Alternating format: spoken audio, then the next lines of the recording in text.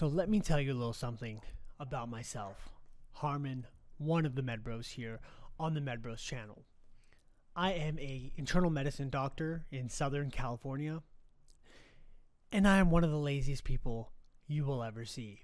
Some of the hacks that I've employed to maintain this lazy lifestyle. One of the key things is to toothbrush at the same time you are showering. Why would you ever wake up in the morning, miserably stand up in front of the sink, looking at your miserable self at 4 a.m. in the morning while brushing your teeth for an additional 5 minutes, if it's a good day, when instead you can actually take your toothbrush, go into the shower, do a 2-in-1, stand under a nice warm shower, wake yourself up, and brush at the same time.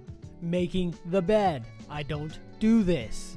Matching my socks, couldn't care less. Hanging my clothes, does not happen because I'm going to take them off the hanger when I want to wear them. I don't do things that don't make sense. But in all seriousness, when it comes down to studying, I have the same application of the idea. So with having this mindset, it can be very difficult to sit there and have a not engaging task in front of me like studying for hours on end. It makes it very difficult.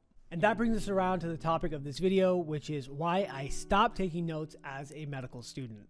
So many people, ever since they were younger, didn't even think twice about it and just wrote notes as a kind of studying technique that helped them solidify some of the material.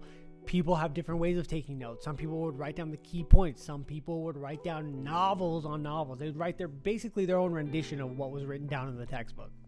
So before we get ahead of ourselves, is there a time and place for note writing? Absolutely. When you're sitting there stuck reading Wuthering Heights,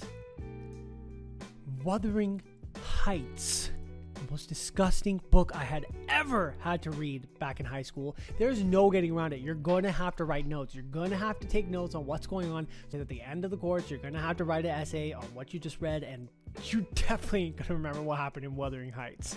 But let me tell you, at this point in my career, I've completely eliminated the need to write notes at all. This realization actually hit me mid-medical school. So I started out medical school writing notes as I typically did at UC Berkeley, kind of summarizing the main points, writing out pathways, doing all this kind of fancy stuff with my notes. Weren't these super long essay notes, but for sure I was spending a good time rewriting stuff into my own little notepad. So when I got to medical school, I started to write out these pathways, these drugs, their side effects, pages and pages of beautifully crafted concepts put together with a touch of diaphanous adoration, meticulously crafted Capicons, truly magnificent works worthy of reverence.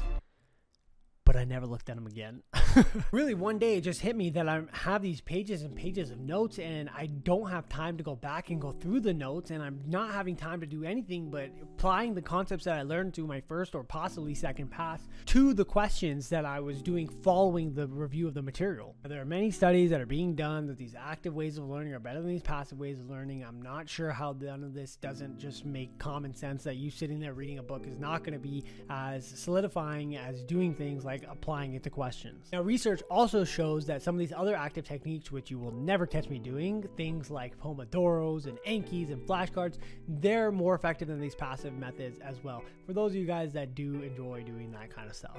Big point of this video being, how do you get to that point where you no longer need to write notes? And that is very key. Is there a time in your training where you're going to need to write notes? Of course, when you're learning physiology 101, when you're learning the basic fundamentals of a practice, you will probably need to take notes to make sure you have those fundamentals down. But whatever you're doing, whether you're doing medicine, engineering, you're even studying to be a mechanic, even if it's a trade kind of thing, whatever you're doing, once you have mastered the fundamentals, you don't need to sit there and ever write notes again, because what you're doing now when you've mastered the fundamentals is you're now building on top of those fundamentals. For example, now that I've studied the basics of what benign prostatic hyperplasia or BPH is, and there's a new drug that comes out, it's a new piece of information, I wouldn't need to go and write that down somewhere, because I already know what BPH is. I already know what the common mechanism of action on these drugs are. If there's a new drug that's being introduced and its mechanism of action is similar to the one previously, or I can relate it to the other one previously, I've already got that fundamental base. It's very easy for me to just mentally add that into my toolkit rather than writing it down somewhere. So once your fundamentals are in place, you no longer need to run to a piece of paper every single time you learn something new. Really, the goal is to get there with your studies. Then you know you've made it past that first couple levels where you've gotten your base, and at this point, you don't need to waste your time keep adding to your base and adding to your base and adding to your base with writing these notes. You're more better off trying to get it up into here now. Overall, best big picture to have with any kind of learning is get your fundamentals down, whether that means you have to take notes initially, then so be it. You have a paper with things that you forget. That's great. You don't need to rewrite the whole textbook, because the key is once you get to applying that knowledge through questions or any other means of application and active learning, then you're solidifying yourself. Then you're going to find you need to take less and less notes, and you're more just going to go through and keep on registering this stuff up in here. And with the way the internet is, there's no real reason for you to even have any kind of reference materials of your own, unless, like I said, it's very specific to you if you have a small list of things that you really need to learn.